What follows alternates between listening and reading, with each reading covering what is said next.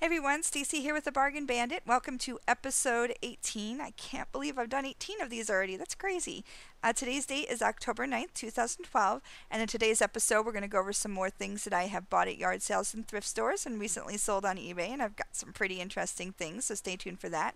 I'm going to go over my top 3 favorite recent finds, one of which I just picked up today at a thrift store and that I'd never been to. So stay tuned for information on that. And then in the Q&A today, I didn't get any questions last time. I got a lot of comments, but not a lot of questions. So I am actually going to pose a question to the audience, and maybe you guys can help me figure out how to do something I've been trying to figure out how to do. So we'll see how that goes. So reverse Q&A today. I'm going to try and get through this quickly because I'm trying really, really hard to watch O Unit Productions Trash Talkin' Treasures, and if you haven't seen this yet, it's pretty neat. They have special guests on the show, other people with YouTube shows who are pickers. So I really wanted to tune in live finally to one of their shows. I never get to catch it live. I always watch it later. So I'm trying to watch it live, and of course I need to do this video too. So we'll see how everything goes, and hopefully I'll be able to catch them live and see you there maybe.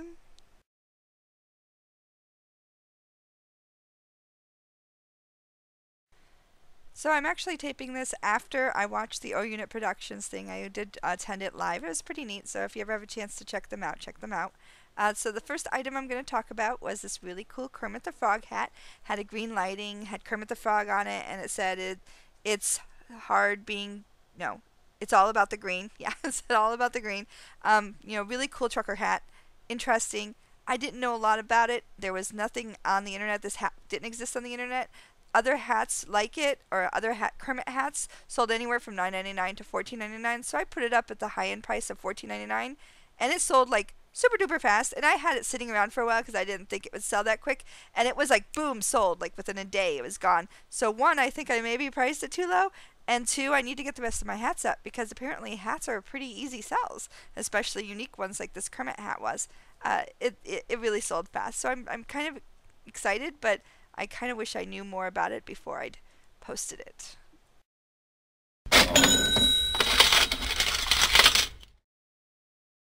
The very first vintage board game I bought was at this community sale outside of a church.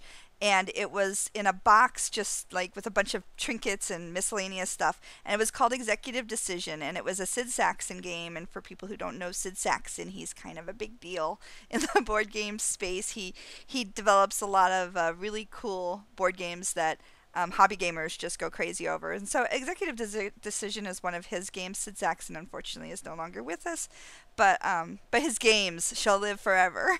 And it was just a kind of a bizarre game. It was an economy simulator from the late 70s. And so I picked that up for $1. And I finally sold it. So even though Sid Sackson is super popular, his game Acquire is a really easy sell. All of his other games are kind of more difficult sells. And Executive Decision is one of those that is a more difficult sell. But it finally did sell for profit, even though it sat in my store for like 3 months.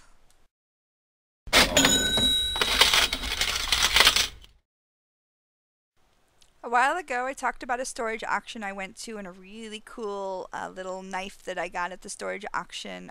I bought an auction, the whole thing for $60. And just this past weekend, I took a bunch of the items I had over to my mom's yard sale. And just on the yard sale items, I made my $60 back plus some. The boots went for $5 a pop. I had 9 pairs of boots out of there. A lot of the clothes sold. Some of the miscellaneous items that were in there sold. A few things I got out of the unit I was able to sell on eBay. And one of the items I put up for auction, and it did sell, was this little knife. It said Patton's Army on it. It was a Parker cutlery knife made in Japan from surgical steel. Really neat little, it looked like a little gun, like a tiny little gun. It was like this big. And it wasn't in the best condition. It was dirty. I don't know anything about knives, so I didn't even want to attempt to clean it. I tried to wipe the dirt off as much as I can, but I don't want to ruin the knife even more than it might already be ruined. I don't know. And it looked like it had a bone handle, but I wasn't 100% sure, so I didn't claim that it was a bone handle, although some people on eBay are claiming it's a bone handle. I don't know how you get that knowledge, so I'm not going to try and claim it. Ooh, something just cha-chinged. But so the knife sold. I put it up for, you know, a 7-day auction, so it just recently sold. And I had a lot of interest in it. I thought maybe it would go higher. One went for $86, but it was in pristine condition, and mine wasn't in pristine condition. But at this point, I'm pure profit on the unit. Anything else I sell from the unit is just profit at this point, gravy. So it's a good thing. And let's see what just sold, huh? You want to know? You want to know? Monopoly Star Wars Classic just sold. So my Monopoly Star Wars, right there. $19.99 with free shipping, so I'm only gonna make $7 or $8 on it, but hey.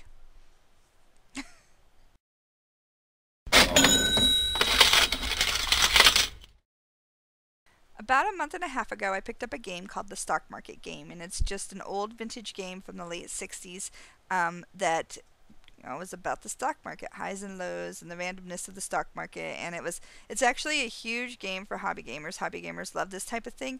My version was not in the best condition. I mean, yes, it's a 50-year-old game, but still, it was in pretty rough shape. The box was in really rough shape, and the interior contents were well played with, so it was a little harder sell. And I initially started trying to get the Sky. It's been up there for a couple of months now on eBay in my store.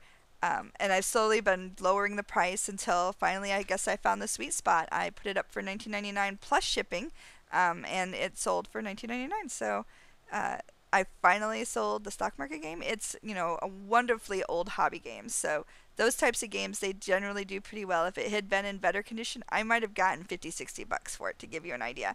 A mint copy of that's going to go for a lot of money, but a non-mint rough copy, I still got $20 for it.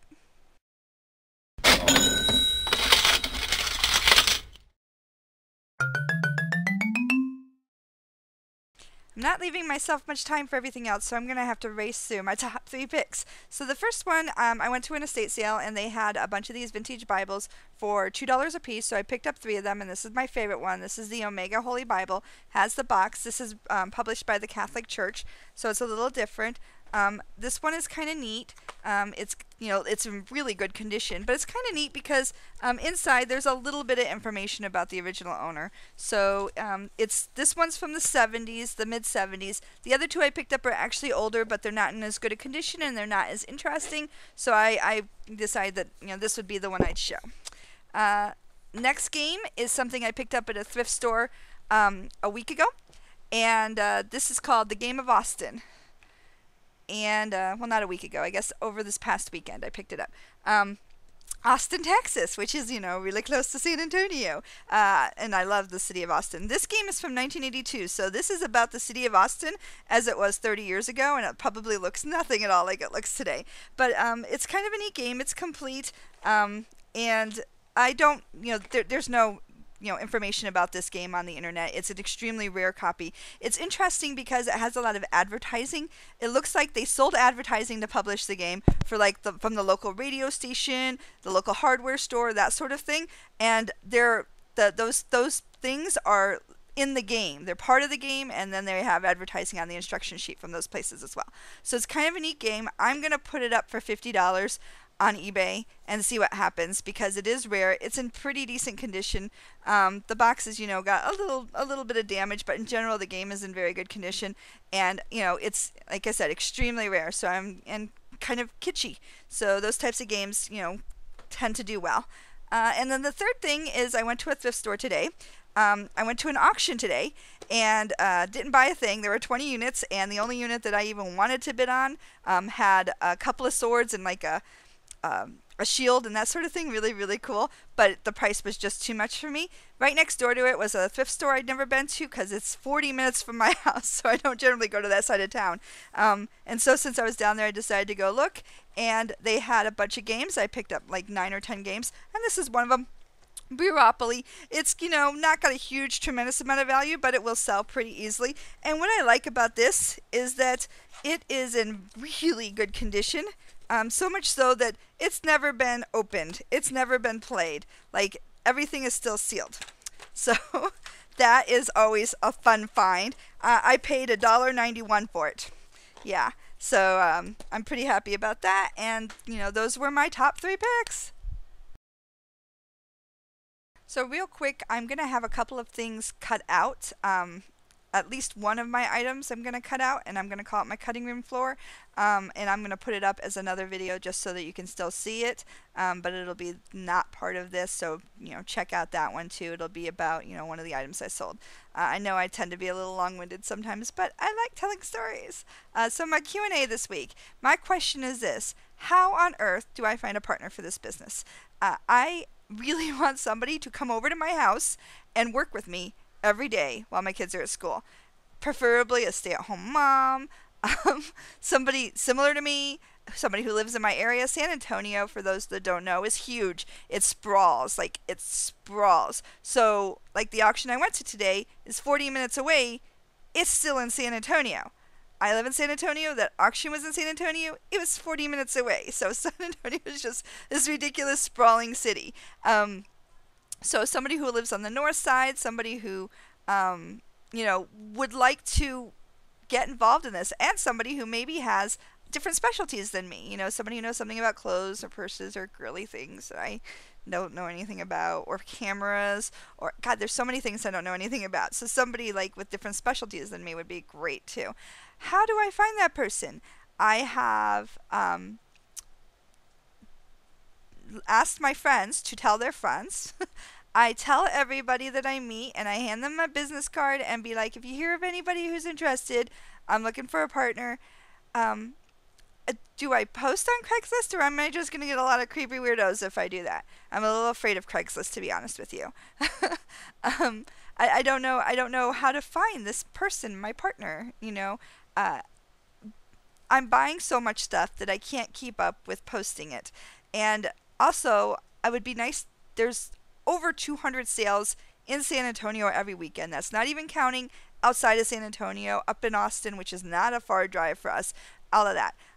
There's so much that I'm not getting to. So having another person out there looking too would be really good.